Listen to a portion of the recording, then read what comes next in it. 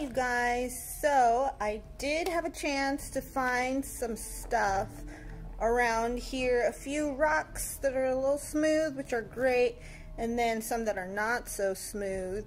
I'm going to paint those as well, and then some that I don't think they're considered rocks. I think it's more like gravel, but we're going to paint it anyway, so we'll see how it goes. In addition to rocks that I found around here, I'm going to try to paint some leaves that I found as well.